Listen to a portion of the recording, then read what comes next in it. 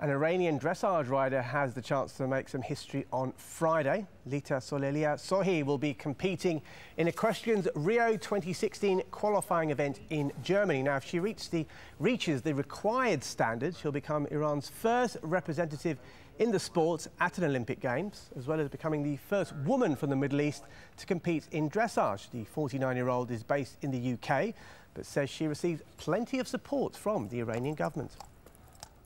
Oh, I'm so happy. First of all, I'm so proud to ride for my country, Iran, which have always been my dream. And for now, living my dream, it's incredible. But I'm also very pleased to be representing every woman in Iran, not only Iran, but the Middle East. And it's a great feeling.